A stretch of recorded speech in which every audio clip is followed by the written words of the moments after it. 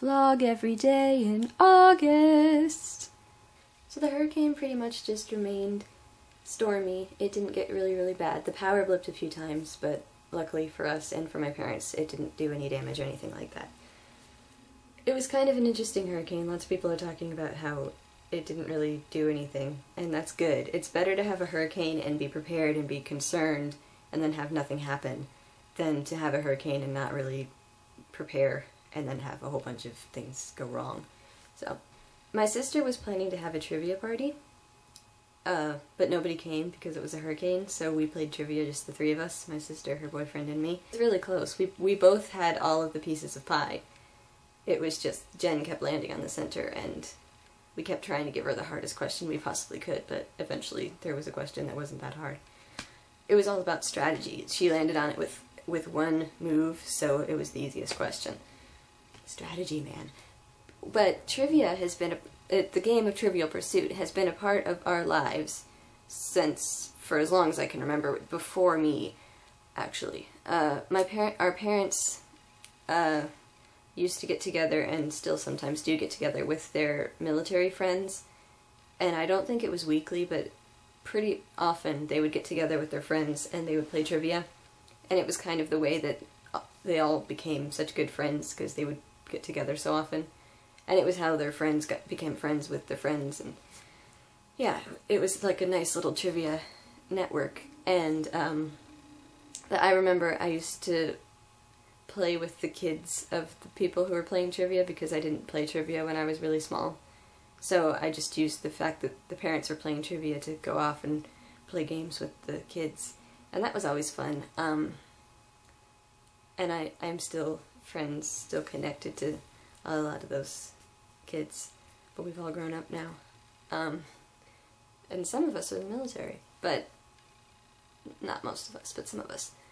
And I remember the first time I think I ever played trivia, I was really small, I was maybe 8 or 9, and I just came into the room to ask my parents a question, I think, and then some of their friends decided they would use me to answer a question, so they like pulled me up on their lap or something, and then the question was about the Muppets, and the answer was Miss Piggy, and I just remember answering that, and that was the first time I ever played trivia, and I was really little. But, and then I started playing it on my parents' team, or sometimes on one of their friends' teams, like if they were short somebody or whatever, and that was kind of how I got into it, and I've gotten pretty good.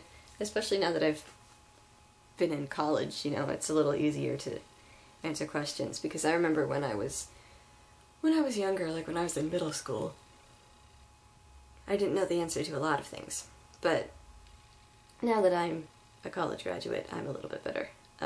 We still didn't win, but we were close, and one of the answers was American Beauty. I haven't even seen that movie, and I still got it, and I got it right, and I was really proud of that. And it was a question like, this movie is centered on the main character. It's like Lester or something. I can't even remember his name, because I haven't seen the movie, but all the question was this movie is centered around this dude's midlife crisis. And I was like, American Beauty! I'm pretty sure it's American Beauty, and it was, and I was like, ah, that's awesome. So, yes, but I really like trivia, and my dad and I are always telling each other facts, or whatever, and then we say, that's a good trivia question. That's kind of become part of our thing whenever we're talking about a subject. But it's usually a subject that lots of people know about, like, for a long time, the trivia question we always used to talk about was, what are the names of Gina Davis and Alec Baldwin in Beetlejuice, which I've talked about in a video before. But that is a good trivia question, because most people can't remember their names. And like, what's Lydia's mom's name is another good one. What's Lydia's dad's name? I got my parents with that once too. I don't know why my trivia questions are always based around Beetlejuice, but I really like that movie, so. But anyway, yes, I grew up with trivia, and so it was exciting to play during a hurricane, even though nobody else came.